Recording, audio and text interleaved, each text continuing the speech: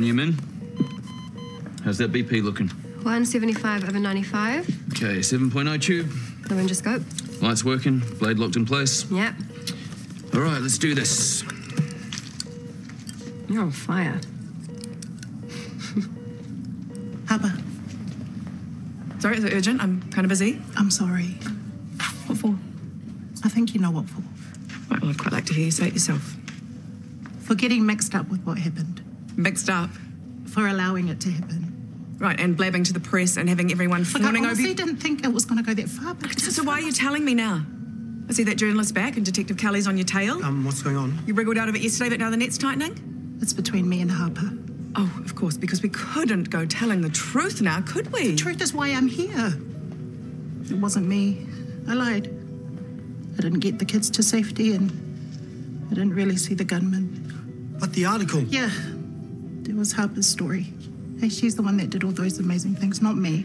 People died, Selina. You can't just take other people's trauma to grab attention for yourself. People are still hurting here. Yeah, I know. So I'm owning up for it, okay? Because the truth is important and I wish like hell I'd done it sooner. I'm so sorry.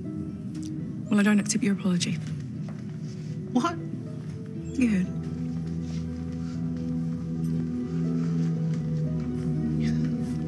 Sorry, I don't.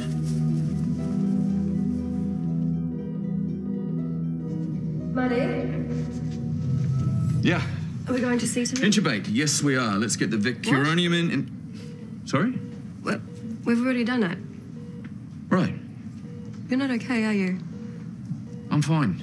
Let's get the propofol... Marty, stop. Why? You know why. What's going on? Look, you aren't up to this.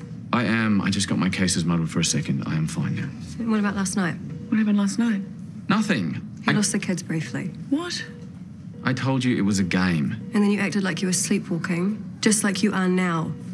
Right, come on, let's step out. I don't need to step out. Maeve can finish up here. I'm not a child, Harper. No one is saying that. I'm just helping to guide the team here, all right?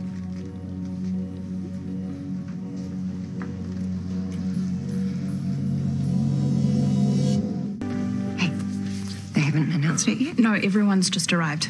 Well, you've got those. Well, we don't know that. Okay, is everyone here? Right, let's get started. Firstly, I would like to congratulate all three of you on getting this far and to thank you. You have been here through some of our most trying times and we simply couldn't have done it without you. Yeah, absolutely. And no matter the outcome today, I speak for everyone when I say you are going to go on and have amazing surgical careers. And two of those will be right here. Drew and Esther have literally begged me to hire all three of you. That's how close it was. We tried. But unfortunately, the budget has been set. So, without further ado, we would love to offer the permanent placement to Harry. Wow. Well, thank you. And you know it. I'm so sorry, Stella. This was not supposed to happen. But she...